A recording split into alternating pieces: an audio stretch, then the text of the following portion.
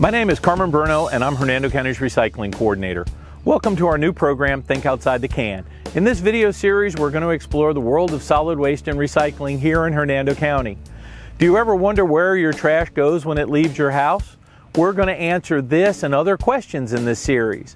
Behind me is our main landfill, which is where your trash goes when it's picked up.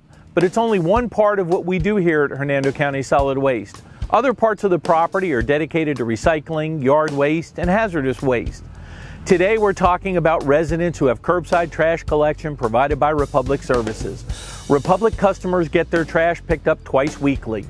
Sometimes we get questions about why trash wasn't picked up. There might be a delay due to weather or other issues, but there are steps you can take to make sure that your trash is ready for pickup. You can use the simple phrase, C.A.N.I.T. C.A.N.I.T. C stands for contents only.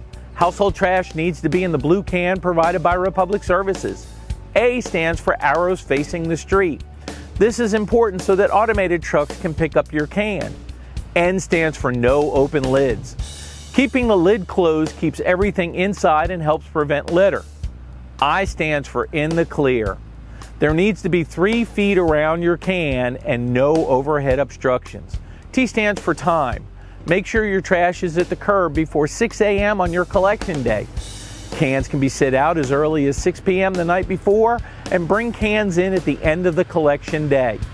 I know this seems like a lot of information, but by following the phrase C.A.N.I.T, you can avoid a lot of common collection problems. A few helpful tips: bag your trash when you put it in your can.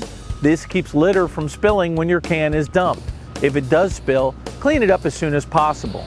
Periodically wash your can to remove odors and control pests. Don't put anything hazardous or flammable in your can. Household items to keep out include chemicals, medical sharps, and propane tanks. Bring those items to the Hernando County Northwest landfill. If you have excess items, don't just put them at the curb.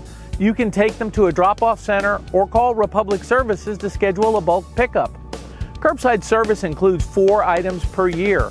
Additional items can be picked up for a fee. Finally, report a cracked or broken can to Republic Services so it can be repaired.